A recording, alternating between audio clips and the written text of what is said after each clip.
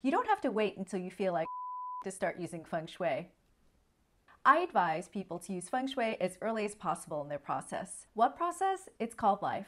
You can use Feng Shui to support all aspects of your life. I'm a Feng Shui consultant and I use it every day in my life so that I can live my best life. Feng Shui helps with my overwhelm and anxiety and brings me back to a Zen place.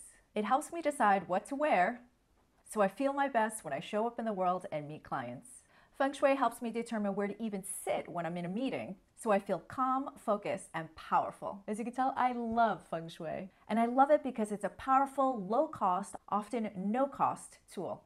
And I'm going to tell you today how to utilize it. I'm Susan Chan, certified Feng Shui consultant, helping you create a beautiful and intentional space and a beautiful intentional life. If you want to learn about all things Feng Shui related set in the beautiful city of Paris, subscribe to my channel and click the bell for notifications for when I publish new videos about living an intentional Feng Shui life. I'll be referencing China a lot in this video because that's where many Feng Shui principles originated, and I'll help you translate these ancient principles so you can use them in your modern everyday life.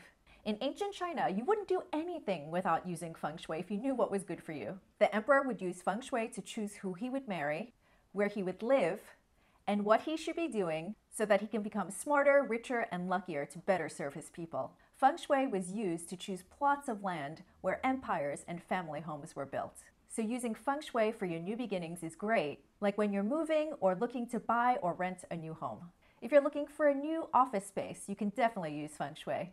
In ancient China, Feng Shui was used to choose the plot of land to bury emperors and our loved ones. So using Feng Shui in all your endings is ideal as well. If you're at the ending part of a situation, such as leaving a job, ending a marriage or relationship, or moving homes, use Feng Shui. Feng Shui can make these processes easier and potentially less stressful, since it can prove how you feel and invite in more positive energy and thinking. And get this, if you already feel great about your life, you can still use Feng Shui. Feng Shui just doesn't have the potential to make lousy things better. It can also enhance the great things already happening in your life. So think of your life right now. What's going well? Wouldn't you want to bring more of that juiciness into other parts of your life? So the bottom line is, folks, use Feng Shui every day. Feeling stuck and don't know where to start? Watch this video for 3 tips on how to get unstuck. And subscribe to my channel to learn more about living an intentional Feng Shui life. And remember, Feng Shui is not a luxury but a necessity.